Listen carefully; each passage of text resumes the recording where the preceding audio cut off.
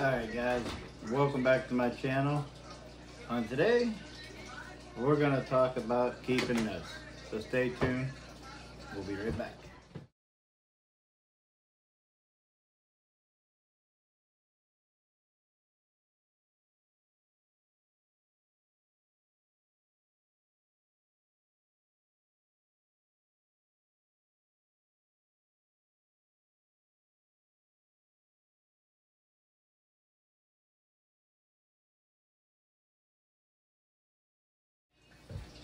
Alright guys, welcome back to my channel. And if you like any of my videos, please hit that like, subscribe, and hit that notification bell so you can stay up to date with all my latest videos. I don't have a jersey on, but if you like any of the jerseys you see in my videos, you can head on over to Bowlifi, and I'll leave my link below. If you're looking for any ball maintenance stuff, cleaning products, etc., you can head over to Creating the Difference and order you some good cleaning products that are amazing. And any of the balls you see in any of my videos, you can head over to www.giveheartsbowling.com and you can order yourself up a bowling ball. Alright, and on that note, I am going to leave a link to my Discord in the link below. I started Discord a couple weeks ago. It's free to anyone to come over, talk about bowling, post your videos, post, tournament scores, league scores, and just come hang out and enjoy the company of other bowlers. Alright, so today's topic, I want to talk about keeping a notebook.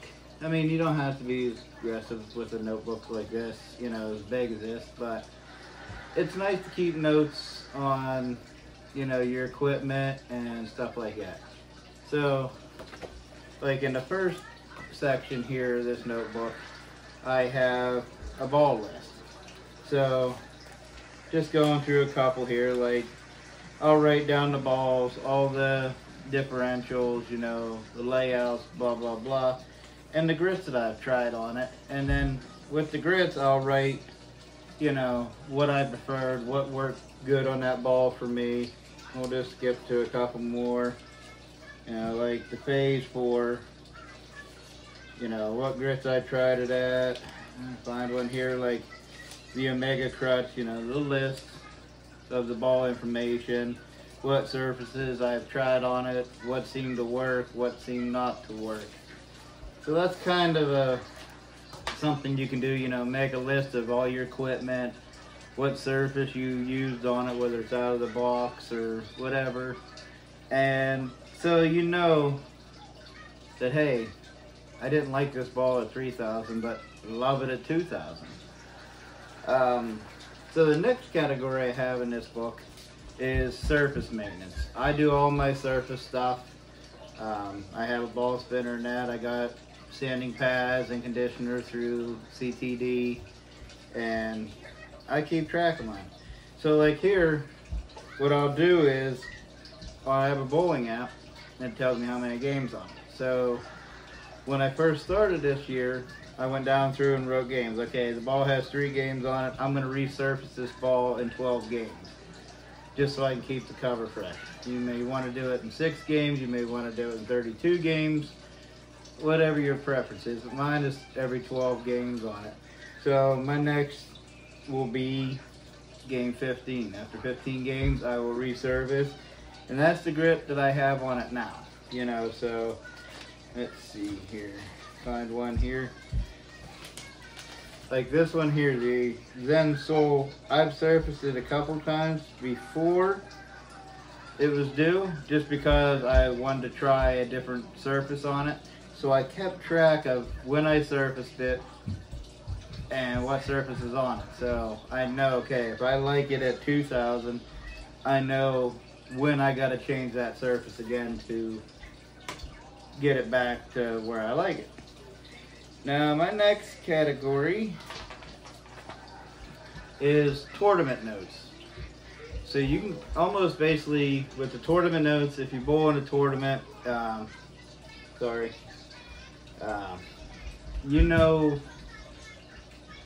what pattern you're on, So you can write down, okay, we were on the cheetah pattern, you know, it was this long.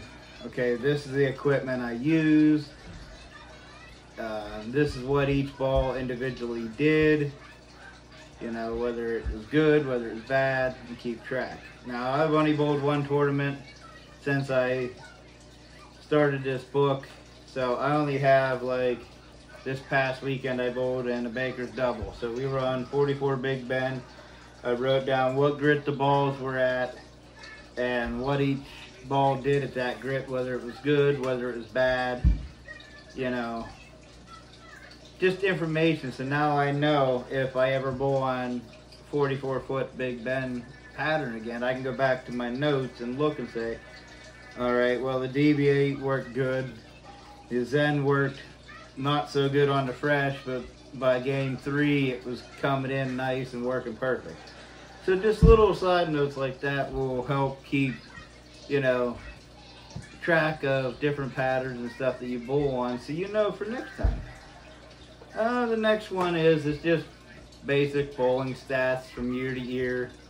Like I got last year's stats in here, you know, how many, you know, what I was averaging per game, you know, single pin percentage, you know, high series, high game, you know, how many clean.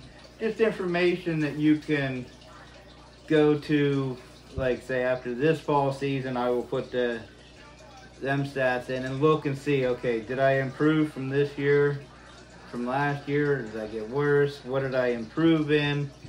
So let's just say, for instance, my single pin percentage from last year was 73%. Now, say it's only 62% this year, just saying. Then I can look and say, okay, I'm having problems shooting single pins. So now I can go back into my bowling app, see what pins I was struggling with to make adjustments to try to practice that, so I know, okay, these are what I was having problems with, so now I can fix it.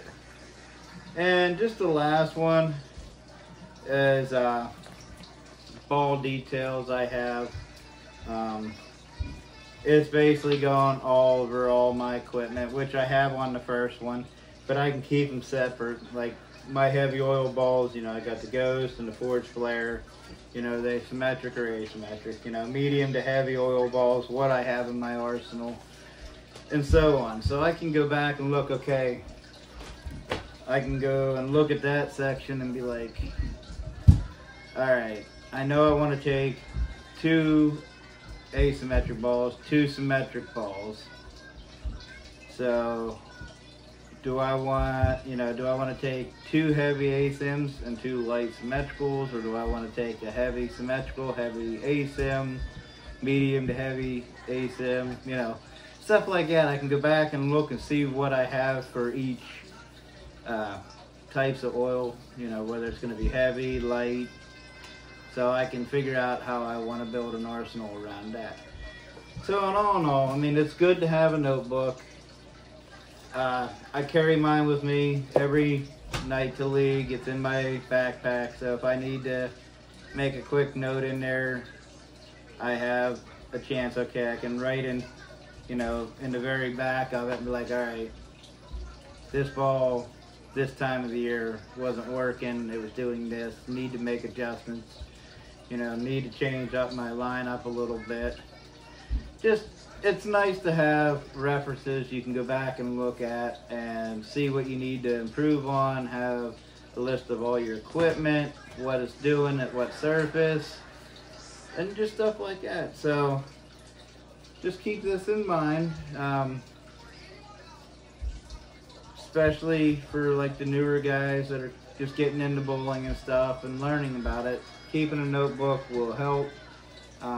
This is only my second season being two-handed, so I'm still working with surfaces, still working on how to set up a arsenal the right way and stuff like that. So having a notebook, I can visually go back and look and see what each ball is doing, what it's, you know, doing at that surface, and whether it's going to be a good fit for this tournament or this time of league.